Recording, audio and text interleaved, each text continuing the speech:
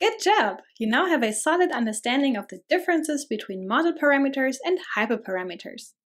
But before we jump into actively tuning the hyperparameters, we will briefly recap the basics of machine learning in R. We will use the Caret package first, because it automatically performs a basic hyperparameter tuning for you with every training run.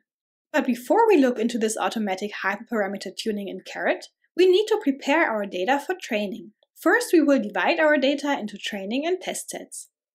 Caret makes this step easy with the createDataPartition function. It lets us give a class label vector as input for stratified partitioning of the data. This is important because we want to have a roughly equal ratio of classes in our training and test set. With the argument p, we tell the function what proportion of the data should go into the training set. Here 70%. The index that will be created can then be used for subsetting the original dataset. How much of the data you want to keep for training can be part of the optimization process. There are really no strict rules on how to split the data, but you want to make sure that you have enough training power. And that you have a representative test set. With a small dataset such as this, 70% is a common number, but you will also often see 80 or 90% training data. Here I will not go into additional steps of the machine learning workflow, like feature engineering, pre-processing, normalization, balancing classes, etc. Just keep in mind that in a real-world scenario, you would at least want to think about incorporating these steps into your workflow. Our validation scheme is defined in the train control function. We will do 5 times 3 repeated cross-validation, which means repeating threefold cross-validation 5 times. This scheme is then given as an argument in the train function. In Caret, we can train machine learning models with a large number of different algorithms. We define this with the argument method in the train function.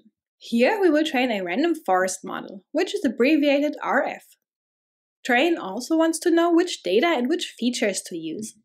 Our dataset is the training set that we created before. The features are given with a formula. The class or response variable, here diagnosis, is written before and features after the tilde.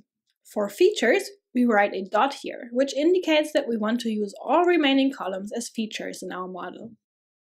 In addition, I want to know how long my model took to train. For this, I am using the TikTok package, which will return the runtime between tick and tock. As we can see, our model took about 1.4 seconds to train.